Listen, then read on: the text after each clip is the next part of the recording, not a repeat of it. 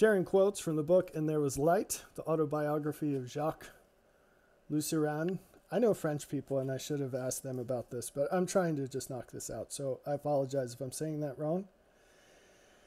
In this quote, let me find it.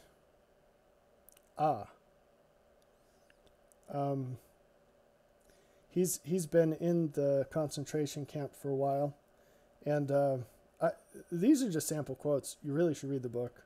There's more in it than I'm sharing. Let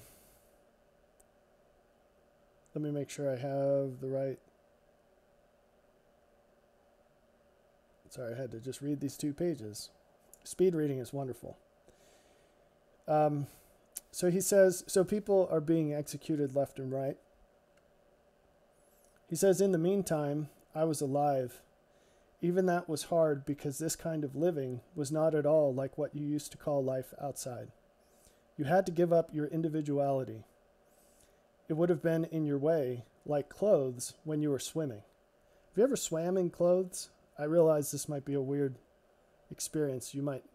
So in the Army, we had to go through this training where they threw us into a pool, and we were in our full uniforms, and I believe we had a dummy M16 as well, and or a backpack, and we were wearing boots. It was crazy. It was actually kind of fun.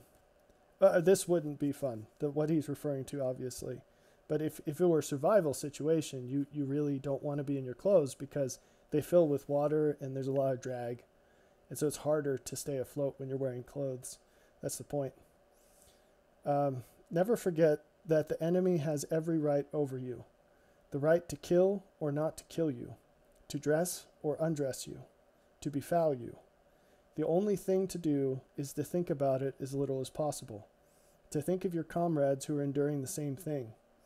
I had to remember that I, for one, had finished for the time being with my beautiful new identity as a blind young intellectual. Now I was the prisoner in cell 49 in the 2nd Division. So this is kind of an echo of the last quote. This idea of completely losing autonomy. I didn't say that in the last video, so this isn't really a repeat, but it's a nice little facet, another angle of a related idea, and you may or may not see the connection without me explaining it to you. So here we go.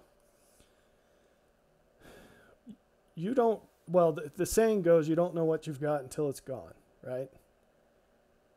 Autonomy is like this. And I think for most humans, they don't sort of wake up to what this is like or that it's possible or how much it hurts them until they lose it through age or accident. There are others who lose it far earlier due to getting busted for some crime or something, getting canceled. I've actually been through this many times now in my life, which is crazy. I'm 39 years old. I've been through this physically through chronic illness and injury.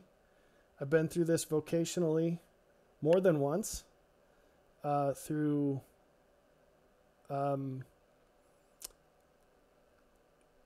other means that I can't really describe adequately, so I won't try.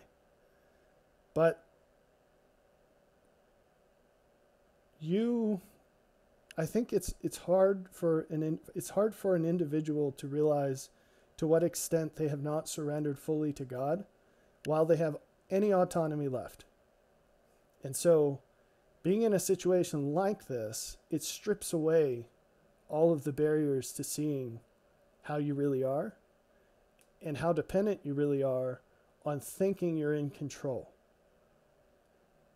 And so I think one of the greatest blessings that can happen to someone is to be stripped down and beaten for something that they didn't do. Because I don't know. I was just exchanging an email with someone, and we were talking about the necessity of experience and learning. And in Hebrews, it says that Jesus learned by what he suffered. He learned obedience by what he suffered. And I don't think that that's an adequate way of describing what Paul was trying to say. I would say something like, Jesus learned the value of submitting to the Father through what he suffered. Because it's in that suffering that you learn how things really are, and you learn what it means that his yoke is easy and his burden is light. And you realize, I don't know that there's another way to realize whether you are yoked to him or not. Because when you're yoked to him, no matter what happens to you,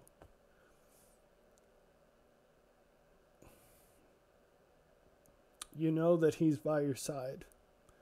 Rather that you're by his side, which is very important, very different. You're by his side.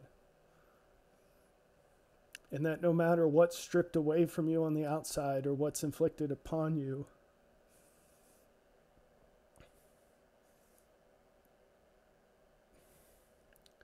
you're one in him and he is one in you. And that has more value than anything that can be taken away here.